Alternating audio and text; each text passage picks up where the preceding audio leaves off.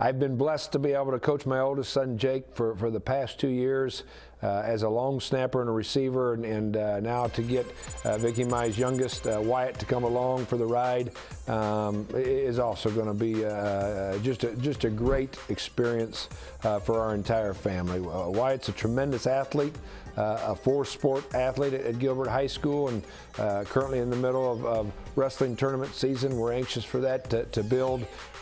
He's got great hands, will come in as a receiver and bring a great work ethic to that position group.